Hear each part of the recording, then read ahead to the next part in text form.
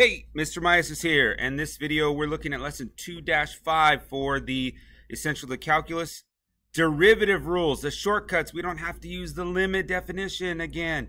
Oh, you're going to be saying, thank you, Mr. Myers, because we don't have to use the limit definition. We can use the derivative rules, which are a lot quicker, but you're going to have to memorize them. This is a part of calculus that you have to do. You have to memorize.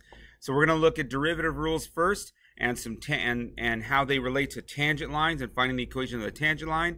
Then in my second video for this lesson, I'll do non-differentiability. What does it look like for functions to be not differentiable? And lastly, on the third video, I'll talk about rates of change and the different types of rates of change we're going to do, and which ones are derivatives and which ones are not. So here we go. Let's get started on derivative rules. So we often say d dx, pronounced d dx, is the derivative, or we differentiate with respect to x, with respect to what's in the denominator. So the most common derivative is dy dx. We've got four rules that we'll talk about first. We've got the power rule, which is really easy. All we're going to do is take the power, bring it down to the bottom, subtract 1 from the power. That's it. The constant rule, the derivative of any constant is 0. And then the scalar multiple rule means what basically we could just take the derivative and we have a number multiplied by the x value. We'll just leave the number there, okay, if it's multiplied. And then the sum rule, or the difference rule, anything, we could take derivatives of the sums or differences of them separately and then just put them together. So let's take a look at these guys in action. Let's do some examples here. So the first one I'll do is x to the 4th. So we're simply just going to use the power rule. I got the power, right? The power rule. So what we're going to do is we're going to bring the 4 down, and then we're just going to subtract 1 from the power. Boom. That's it. That's all there is to it. What? I don't have to use the whole limit? You don't. This is called the power rule. Now, sometimes our powers aren't as easy as just x to the 4th. We've got to deal with some fractional powers. Same work, guys. You just have to make sure you can deal with some fractions and subtracting. So I'm going to bring down the negative 2/3. And I'm going to subtract 1. I'm going to subtract 1 from this.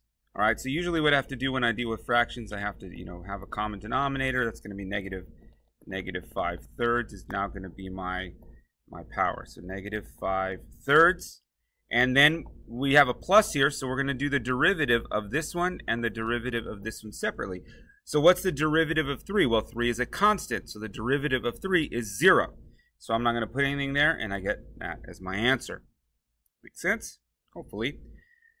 All right, now notice here we have a 2t cubed on the denominator. So what we have to do is we have to convert this. So anytime we have a constant in a numerator and then a variable in denominator. Now this is important. If we have variable in the numerator and variable in the denominator, we can't do what I'm going to show you. We got to do something else. But in this case, we're going to switch this to 5 minus 1/2 because the 2 stays down there, and we're going to bring this t up as a negative power, t to the negative 3, because it's in the denominator, which is a negative power. The derivative of 5 is just 0. The derivative of t cubed, negative 1/2 t cubed, I'm going to bring down the negative 3. So negative 3 times a negative 1/2 is a positive 3/2. And I'm going to subtract 1, and I'm going to get negative 4. I can leave my answer like this. Power rule, guys. The power rule. All right, so I'm going to switch this guy again because I have it in the denominator. I'm going to switch this to 5. And you know what? I don't want this in the parentheses, so I need to switch it one more. I need to do one more thing first. I'm going to do 8, which is 2 cubed, x cubed. And now I'm going to switch this to 5/8, x to the negative 3, just like I did the last one. And I'm going to take the derivative, f prime, and I'm going to have negative 15/8, x to the negative 4th. And voila, all complete. All right. So let's take a look at some other things. Now, I could do the derivative multiple times. I could do the derivative once. I could do the derivative twice. I could do it 3 times. I could do it 4 times. I could do it infinite times. I just keep doing the derivative. And each derivative is, we got the first derivative, which is, well, the derivative. And then we got the second derivative. And then we got the third derivative and the fourth derivative. And we just take in derivatives of derivatives. Those are called higher order derivatives. And we can do that. We're going to need to. We're going to need to at least do the first 3 at some point in this course. All right, more derivatives is a little excessive, but necessary sometimes. Okay, so let's look at an example of a second derivative. So we're going to find the first derivative, f prime of 1, and we're going to go and do that. So first thing we got to do is change this guy, right? 1/2. And remember that a root is a fractional power. So this gets turned to x to the negative 2/3. And then I'm going to take the derivative of this guy, and I'm going to have negative 2/3 times 1/2 x to the negative 5/3. We just did that up there. All right, negative 1/3 x to the negative 5/3. And now I want to find f prime 1, so I'm going to plug in 1. And that's going to give me negative 1/3. All right, now I'm going to do my second derivative. So my second derivative is the derivative of this guy here. So I'm looking at this, and I'm going to take the derivative of that.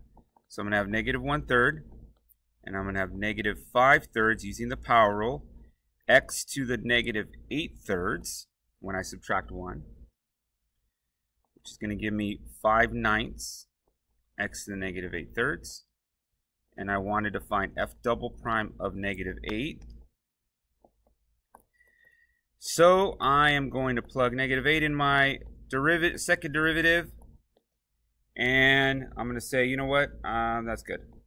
Because in this course, once I plug in that number, it's a value, and I don't need to simplify it. Hold on, I drink some coffee. It's early in the morning, guys. You don't expect me to be super awake at 6:45 in the morning when I'm recording video, right? All right, so let's take a look at one more thing that we have with derivatives. On this video, we'll talk about the equation of the tangent line. Now, we talked about earlier that the derivative is the slope of the tangent line. That's the basic idea of what a derivative is. If you get anything out of this course, make sure you know that the derivative is the slope of the tangent line. The slope of what we call a normal line. Normal line just means it's the perpendicular line to the tangent line. So the normal line is the line that's perpendicular to the tangent line, so we would find it by using the negative reciprocal of whatever the tangent slope was, or negative 1 over the tangent slope. So that's just a side point that we'll take a look at in just a second. So find the equation of the line tangent to the graph. These aren't too bad. It's really simple. What you're going to do is you're going to find the derivative. You're going to plug in a value so you can find the slope of the derivative. And then you're going to use y minus y1 equals m times x minus x1 to find the actual equation of the line. Okay, so the first step is to take the derivative. So this is an easy power rule. 20x to the 4th minus 6x. And there's no, right, the derivative of 5 is 0. My x value is 1. So I'm going to plug 1 in for my derivative. And I'm going to get 14. This is the slope of the tangent line. Okay, so my derivative at that point is the slope of the tangent line. So my tangent line, is going to be, I'm going to use this y minus y1. All right. What's y1? y1 is 6. I get that from over here. M of tangent I just found. x1 is 1. And there we go. I found my line. All right. Okay.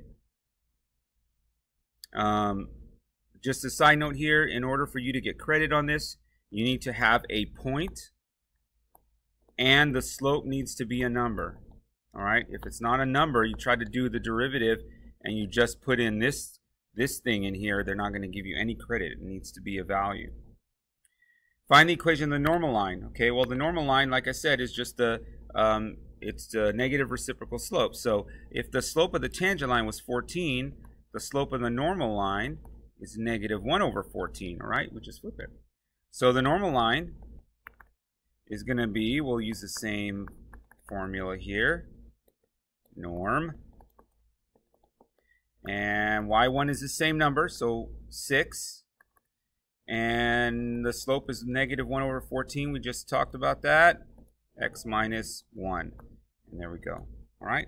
So there you go, guys. We talked about the derivative rules: power rule, constant rule, sum rule, and there was another one, multiply by constant rule. And so you should be able to do that. You should also be able to find the equation of the tangent line just using that simple method that I just did. And if you needed to, find the second derivative if you needed to. I just said that. I don't know why I'm repeating myself. We'll see you guys soon. Bye. Okay, maybe not. Bye. Here, let me pause again.